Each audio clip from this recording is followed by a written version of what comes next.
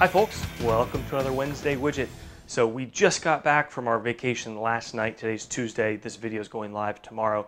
And unfortunately, we don't have the equipment quite up and running yet in the new shop, although the electrician was here and it's on my list to do today. So instead what we're gonna do is actually a video recap of some of the trip because we've got to check out a machine shop, we got to do some factory tours, and we got to see an awesome museum. First off, we're gonna do a quick shop update here and talk about a couple other things, then some sort of I wouldn't say it's instructional, but it's certainly informative and fun stuff about our trip. And at the end, I thought I'd throw in some total stuff of what we did for fun, you know, Oktoberfest, BMW, visiting the factory, hiking around Europe, all that kind of stuff. So definitely a little bit off topic. We'll get back on topic real quick this week and next week with some really good stuff. So what's going on? Fusion 360 has pushed out some really cool updates that I haven't had a chance to check out yet about modeling and rendering and simulation stuff. So I'm super excited to get into that, as well as lathe. Tormach released the 440. I am really excited about it, and I'll be honest, at first I thought, is this the machine I was waiting for them to make? And here's what I love. We need a second machine with Jared coming on full time. We're a mill shop, I'm a mill guy. I need to have a machine that is mine, and he needs one that he can use. And the 440 is perfect because the reality is most of what we do is within a vise. So the travel size, not a problem. I had a chance to play with one in Wisconsin a few weeks ago, but I haven't really put one through its paces yet. We are getting one though. I don't know exactly when it'll be here, but soon. Super excited to dive in.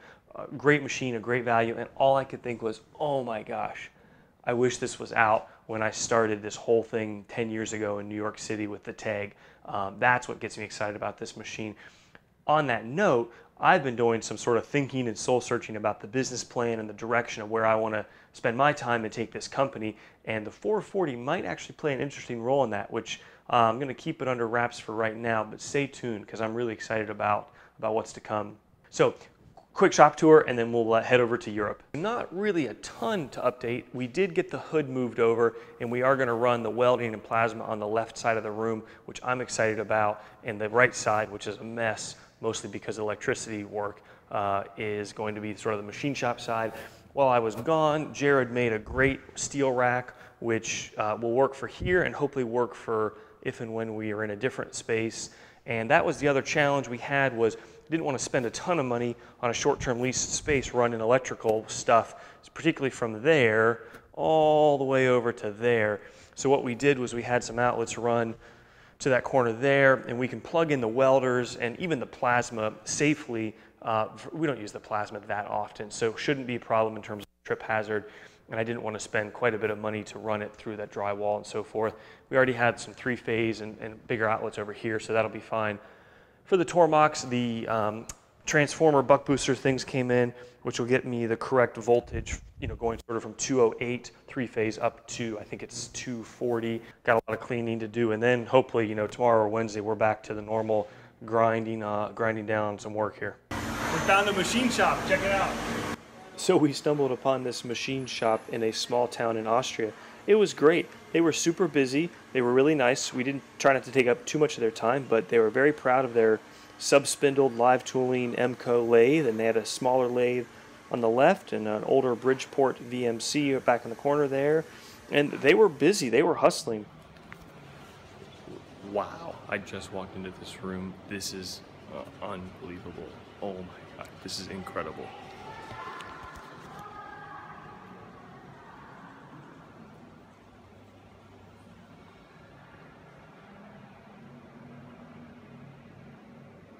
Oh my gosh, look at this. How cool is this?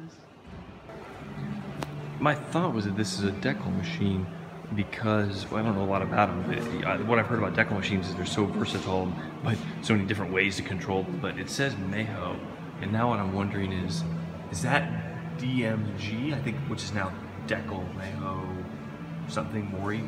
Funny that says West Germany on it though, but check out the old school DRO, Heidenheim DRO on it. Cool. What's this guy? Oh, pantograph it looks like. I mean, this is ridiculous. I love American museums. We've got some great ones, but nowhere do I ever recall seeing what appears to be a 4-axis, potentially 5-axis, because it actually looks like the head rotates as well. Or, you know, vertical machining center. Are you kidding me? How cool is this? I am, by the way, very enthusiastic right now. I just feel like I don't want to talk too loud because it's kind of a respectful, quiet. Oh my gosh, look at this turret. Like, how cool is that? Pretty good turret tool setups too. It doesn't look like it's just academic. You know, there's a lot of stuff going on there. Gosh, I wish I'll have to look. You know what? Maybe they run them at a certain time of day. I was trying to read the instructions or museum guide. Again, are you kidding me? An incredible description of how linear motion, you know, measures distance traveled, including not only a description of how glass scales work, but then look, they've got a set here, talks through how they use them, and when you move this, you're moving the DRO over there. Freaking awesome. Oh, it just gets better. Here, a great description of how spark erosion or EDM works, which honestly I feel like is either misunderstood or often not well explained. A nice little graphic, and then you've got some really cool EDM dies or electrodes. And if you look right over here, we've got the machine itself. It's just incredible. There's a Kaltenbach cold saw and older lathes and, you know, older versions of automatic lathes. And you know, manual knee mill. I mean, I almost feel I almost feel like I gotta say, you just gotta come here. And this is incredible. Look, how many museums, you know, that have an overhead bridge crane? Awesome. Are you kidding me? Now we're in the materials testing section? This is awesome. Germany, you win this one.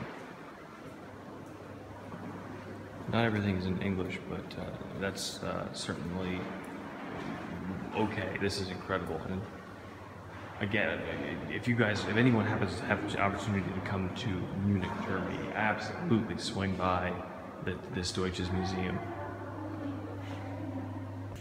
Just keeps getting better. Now we're in the casting section of the museum, which is walking through different types of casting and explaining it and how it's used.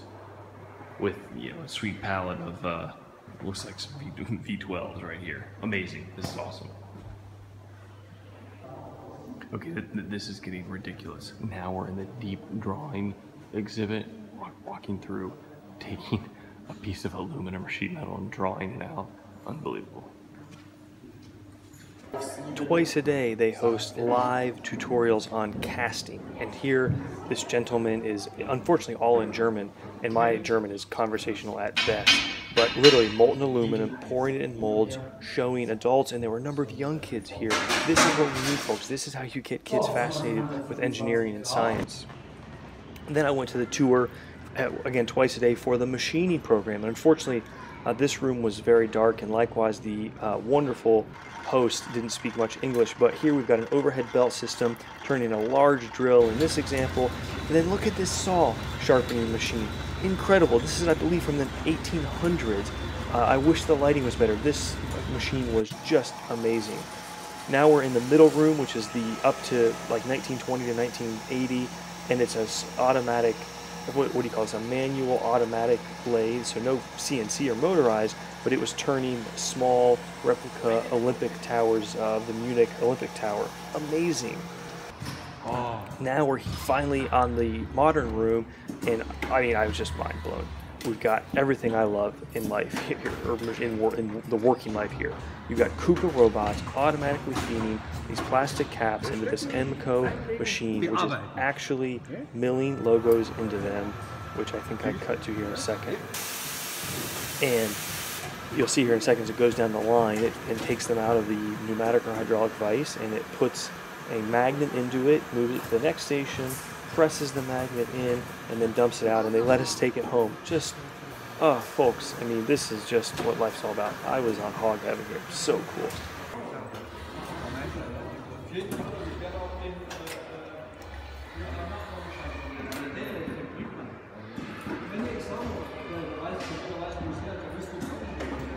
again, here we're picking up, flip it over so that we can receive the magnet, which are in those hopper tubes in the back, clear hopper tubes in the back there, and drops the magnet, or picks one up, drops it in. Next station, I forgot to look at how the belt system worked. It's indexing these, shuttling them along. Here, this is cool, it rotates it around. Small pneumatic press pushes the magnet in, puts it back in its carrier.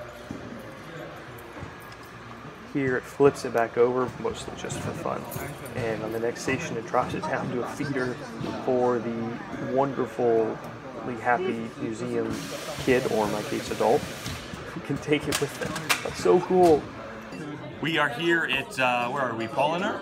In Munich near Marienplatz, and we've had a good time, here we go, with the meetup. And I thought we'd give a chance to everybody to say hello.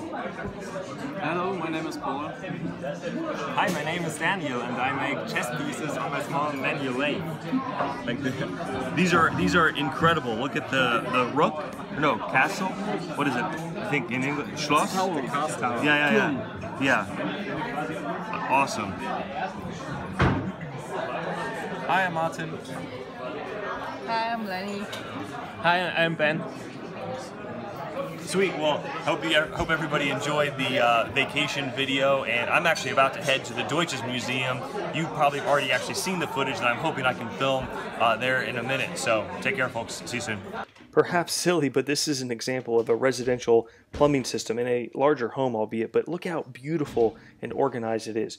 Again, just different, something I noticed that stood out.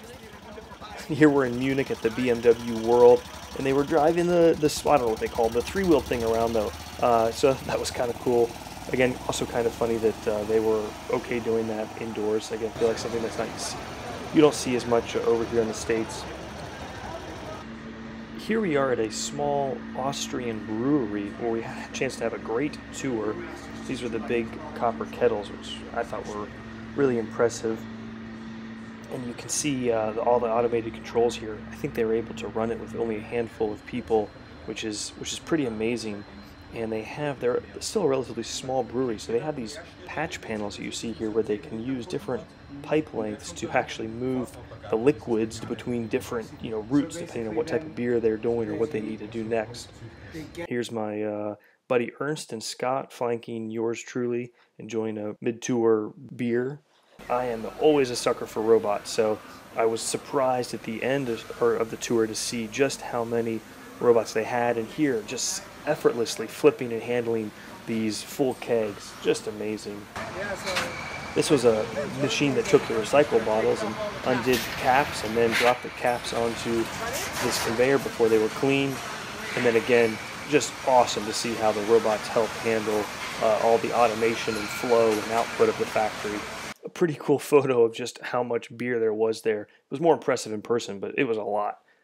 And then what I thought was interesting was they use side-loading trucks, which makes so much sense in terms of the effort of loading a truck. And then they have these, I would call them special, certainly different forklifts that can actually hold 2 pallets at the same time. So if you see this guy coming out, that's a left and a right pallet, obviously full of delicious beer, and no problem at all.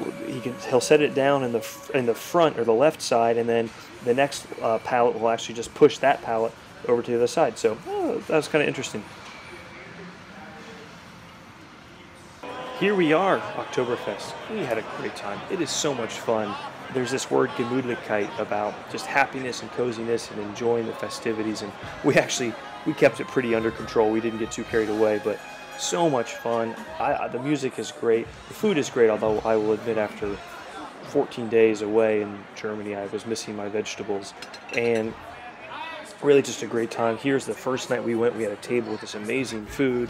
Here people are starting to enjoy singing, and everyone's sort of dancing up on the tables, and everyone's in their outfits, lederhosen and dirndls. The bathrooms were hilarious with the attractive women inspecting certain things out. And then afterward, we went to this game amusement park part of the Oktoberfest where they had this thing called the Devil's Wheel, where they try to throw people off. And in this example, the guy was thought he had made it, but they bring this ball out and kind of knock you off, and it looked pretty fun. Earlier in the week, my wife and I had gone to the Berlin Zoo, and amazing zoo. One of the amazing things is they fed the animals real meat, and you were able to go and watch it. And seeing this lion roar like this, it was deafening when you were in the room with it. Just absolutely amazing. Just something I feel like you don't get to see very often, and certainly nothing I've seen in a U.S. zoo. Here's a picture of my wife and me enjoying a dinner in Berlin at the, I think we were at the Augustiner. Our Austrian hosts put out 2 American placemats for us while they served in a traditional Austrian breakfast, or no, dinner, with Speck, which is this sort of smoked bacon, just delicious, very tasty.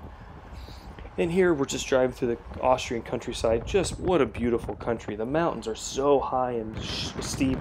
This was hilarious. It was an Audi A3, a really small Audi sports car, towing a trailer with a huge Weber grill for some exhibit. And again, just beautiful mountainside.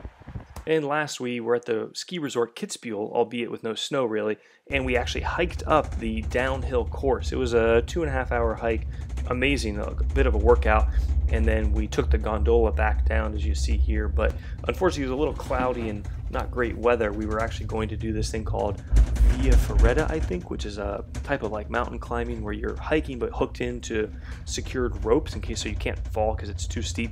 But Kitzbühel was an amazing town, just beautiful. Can't even imagine what it would be like to be in there in the winter. Hope you guys enjoyed. I had a great time. It was a real treat to be able to spend some time in Germany and Austria and see so many things. We crammed a ton in. On the flip side, I'm not going to lie, I really missed my wife and son and even Judd toward the end, but it was a great chance to get away, take a vacation, clear my head after the silliness of everything that happened before with the move, and we're super excited. We've got an Arduino Wednesday widget for Halloween coming up. We're going to start filming the tooling videos with Carl from Lakeshore Carbide on sort of the everything you want to know about carbide tooling in the shop.